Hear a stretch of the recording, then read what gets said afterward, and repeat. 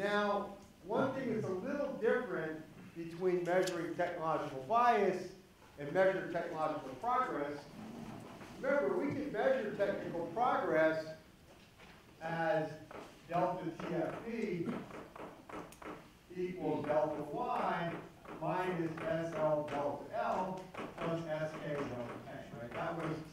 That was our measure of technological progress. The most common measure was the measure on the quantity side as the growth in output minus the growth in inputs. Okay? Now, in order to measure the rate of technological progress, I don't need to know much about the production function other than share. It's kind of like when we wanted to measure whether people were better off or worse off, all we needed to know was the prices, right? That's really all. It's exactly equivalent to where we started in lecture 1, where we can measure whether the consumer was better off or worse off just by looking at changes in quantities at fixed prices, right? We could approximate the difference curve by the budget line. Here we're approximating the production function by the tangent, basically. We're approximating the production function. We're assuming each input is being paid its marginal product. For measuring technological progress, it's a little trickier because you have to estimate this parameter sigma. If you don't know what sigma is, you can't get a direct estimate of the level of technological bias.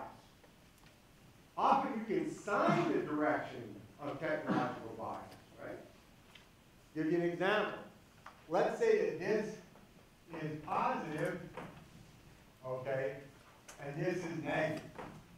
Well, in that case, you would know for sure that delta V would have to be a negative number, right?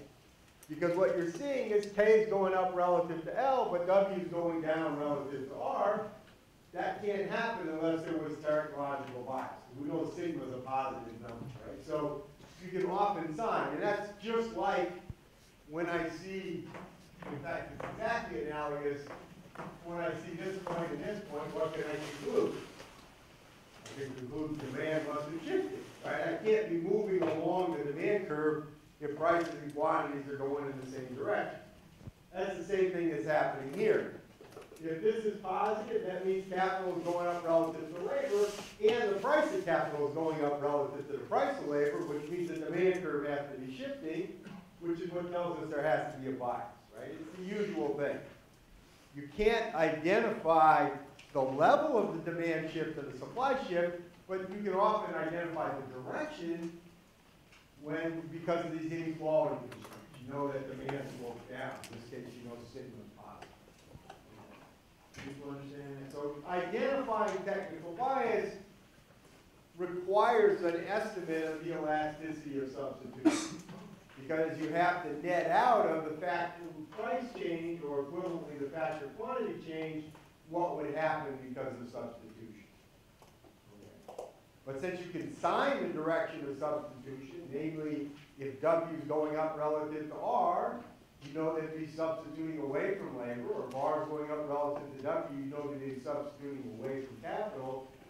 That allows you to sometimes determine the sign of delta V, or at least put bounds on delta V more generally. Any questions that people have about